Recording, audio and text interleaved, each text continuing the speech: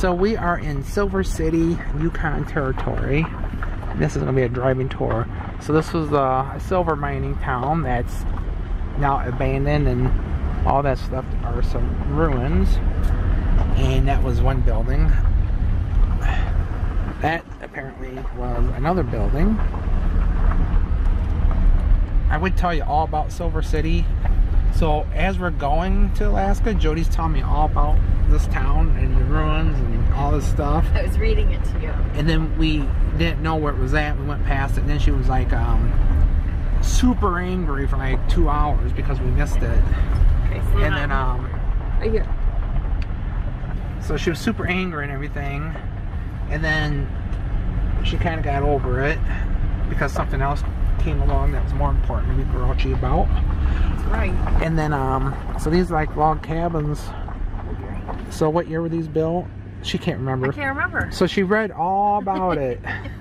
And she's telling me. I read all about it on the way here. I saw an animal in there. Oh. So there's like a metal foundation to something. And then that log. Is that a little cart? Yeah, some type of little cart. A little mining cart? Maybe. Wait a minute, this is on night view. We don't want it on night view. Alright. So she's telling me all about it and everything. So now we're coming back. I put it in the map so we could find it. And then we get down here and I'm like, so what is Silver City? Yeah, what's Silver City? I never heard of it.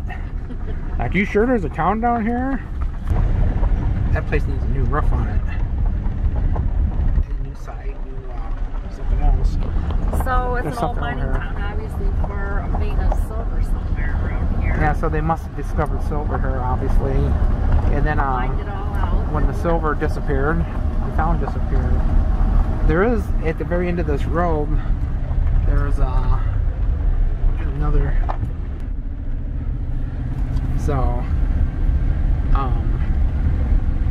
yeah, so she's telling me all about it and everything, and then she doesn't recall any of the conversation, not one bit of it.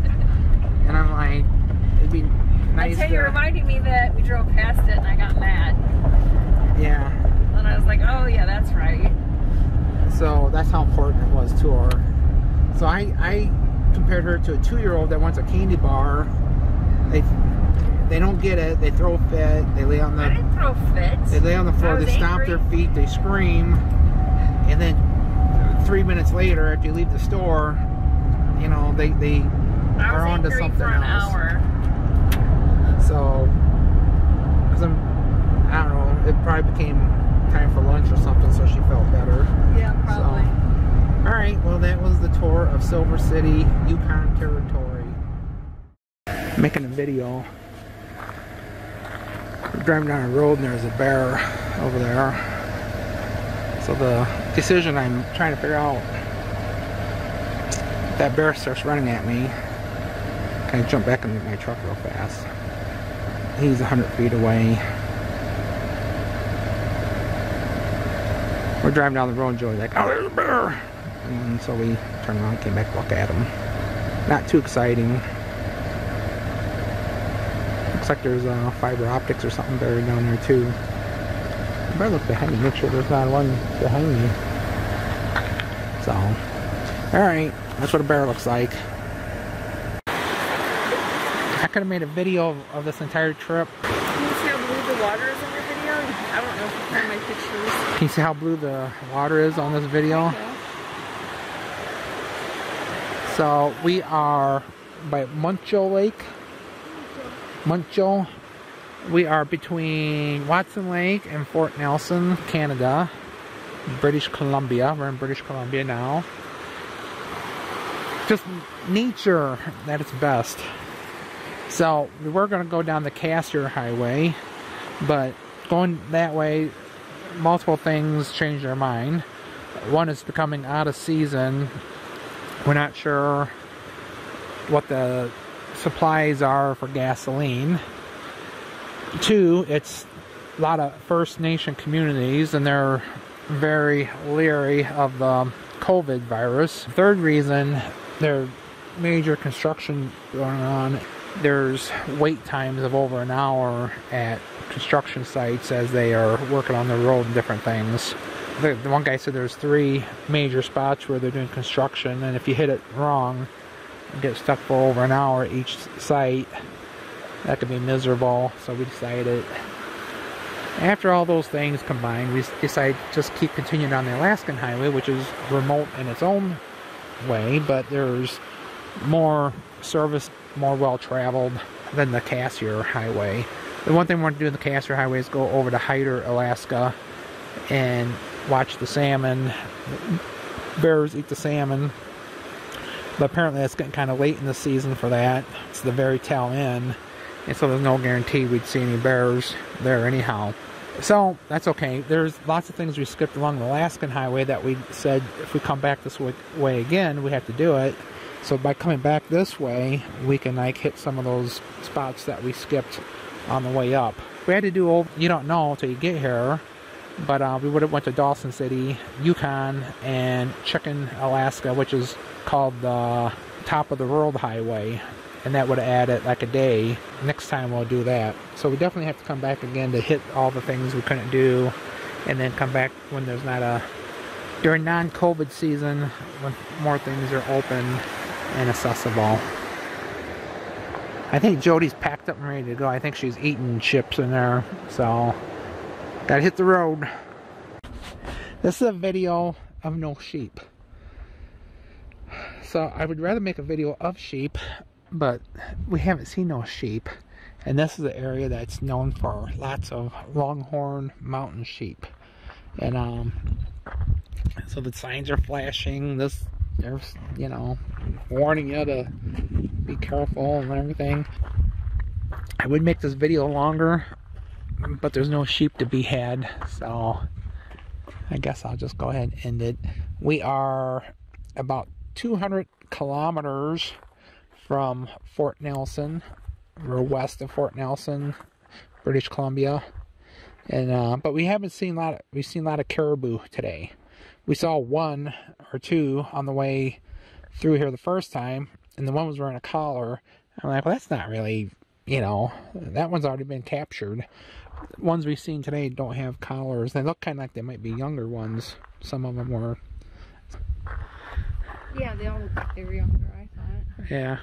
We saw a bear this morning. Saw a bear, yeah. I got video of him. Deer, and we saw yeah, we saw a dead porcupine and a deer. So the deer, that's really, I think we might have saw some like in Montana, but we haven't really seen any deer along this trip. So, alright, that's all. So we are not only on the Alaskan Highway, but we are on the old Alaskan Highway. So people that think the Alaskan Highway is in bad shape, remote,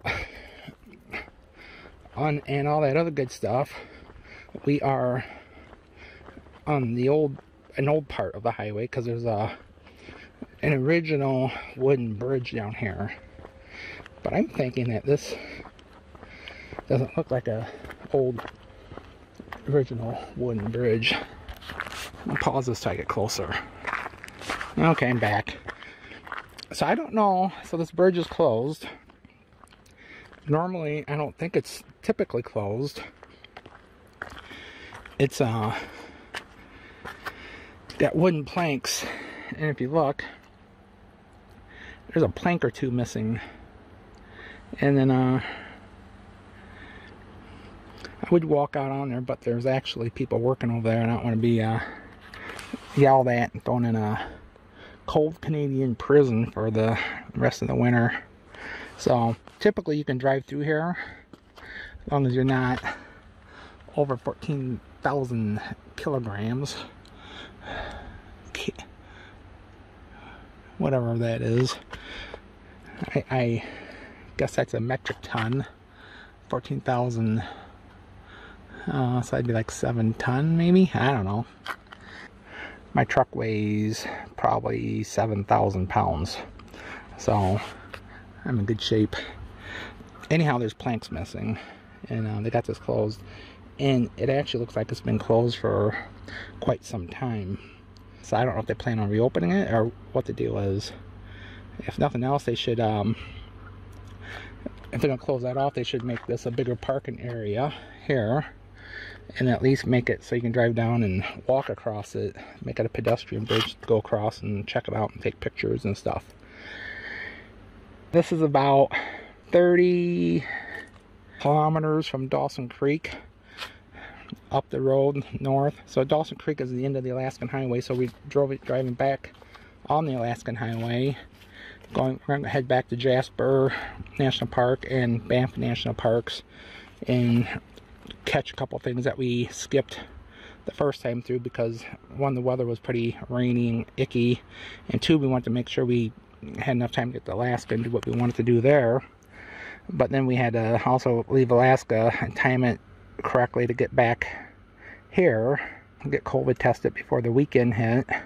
So it was all a lot of planning and adjusting and replanning and readjusting the whole time. So we decided we need to come back again, but next time probably when we're more retired and we could spend like at least a month meandering around, because we've skipped a lot of things and have had to hustle between different points in order to squeeze everything in.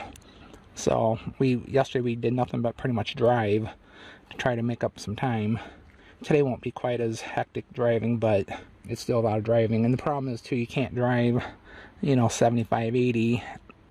The speed limits up here are like 62 miles an hour. But a lot of places the roads are bad, so you can't go that fast. We drove 35 for about 200 mile stretch because the road was so bad. But we're alive. We're making it. It's Jody with her fancy camera. Are you scratching yourself? No, it's putting this down. Oh, okay.